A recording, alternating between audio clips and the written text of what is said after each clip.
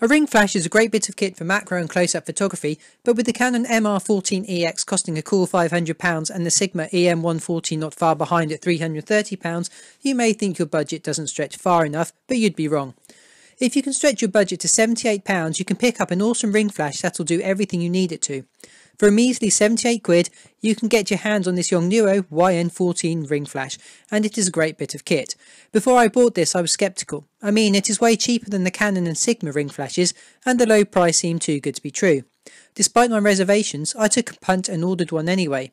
When this ring flash was delivered, I have to admit that I was very surprised.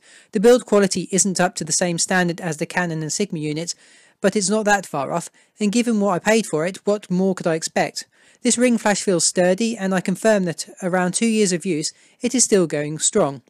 This ring flash is modelled on the Canon and Sigma units, and as such, it not only looks, but also works in the same way.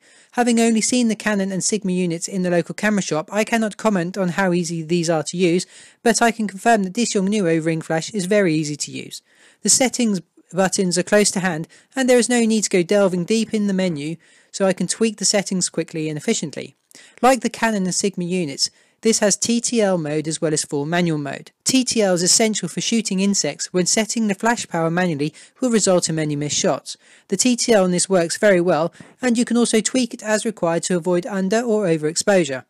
If you want a ring flash and are not prepared to pay the high prices Canon and Sigma are demanding, this ring flash is going to be right up your street, and it does everything the Canon and Sigma units do, but at a fraction of the cost.